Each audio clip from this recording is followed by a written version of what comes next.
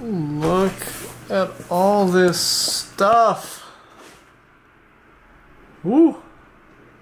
Let's get cleaning. Hello.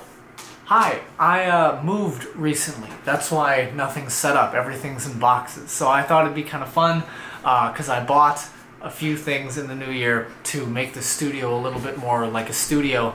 I thought it'd be fun to go through that. Not really an unboxing, but a before and after of what the studio looks like, not put together and then put together. So yeah, let's go.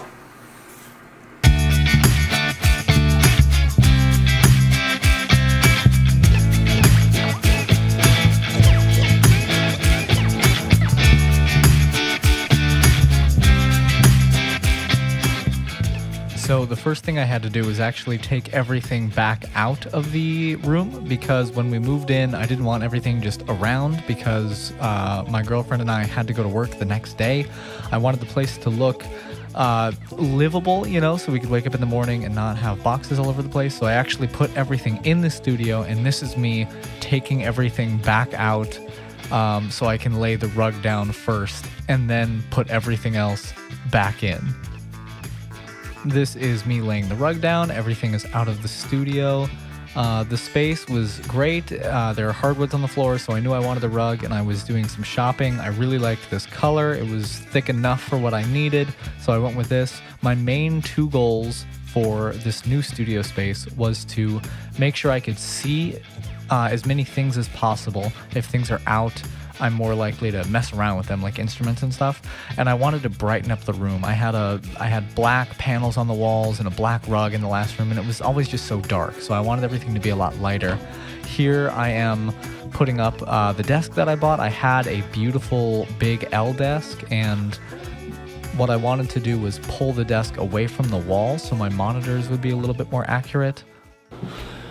Okay, so desk is set up. That's nice. Hopefully the sound in the room feels a little bit more muffled. It was hardwoods. Put a carpet down. I've got some more paneling to put up, but it's off to a good start. A lot of this video is just me unpacking things that I bought, which is kind of weird, but that's, I guess, how you set up a studio, right? This is just like an Amazon shelf that I bought. Again, I wanted to make sure I could see as many things as possible.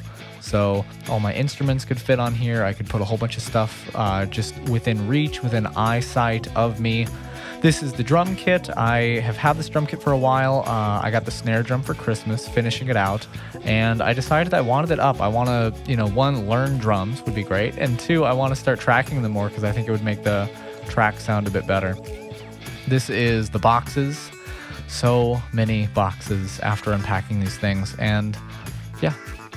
This next part was weird, so I got a pair of soundproof curtains, again, just to make the space a little bit more dead, and when I received them in the mail, I only got one, which was really weird, and I contacted the seller, and they said there should be two. I showed them that I only had one, and they said they sent another pair, and when I opened the second package up, it was also just one curtain, so I'm not sure if they made one mistake twice or if my communication was off, but regardless, I have both curtains now. They look nice. I will show you in the after shots what both curtains look like.